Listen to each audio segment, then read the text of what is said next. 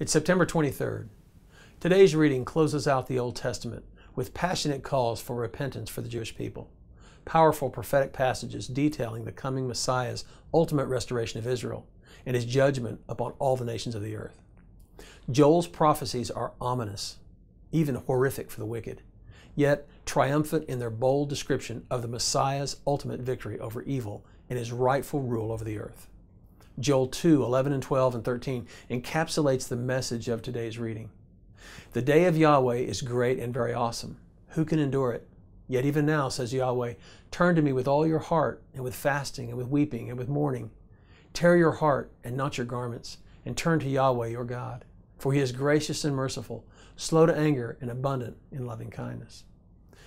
There is much in Joel that is mysterious. Such is the nature of eschatological passages.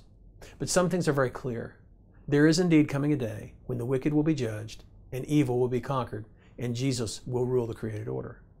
Only God knows when that will be. But in the meantime, his poignant message to all of humanity is, turn to me while there is still time. This is God's final plea in the Old Testament. It is also the final plea of the New Testament as seen in Revelation 3:20. Behold, I stand at the door and knock. This is his core message to planet Earth today. And as followers of Jesus, that should be our message as well. Now here's today's application. As followers of Jesus, we learn to love what he loves, hate what he hates, and be about his priorities. His priority is people. He loves people. He wishes that none should perish. He's pleading with all humanity to turn to him while there is time. So turn to him today. Say a deeper yes to his will for your life today, and help others turn to him.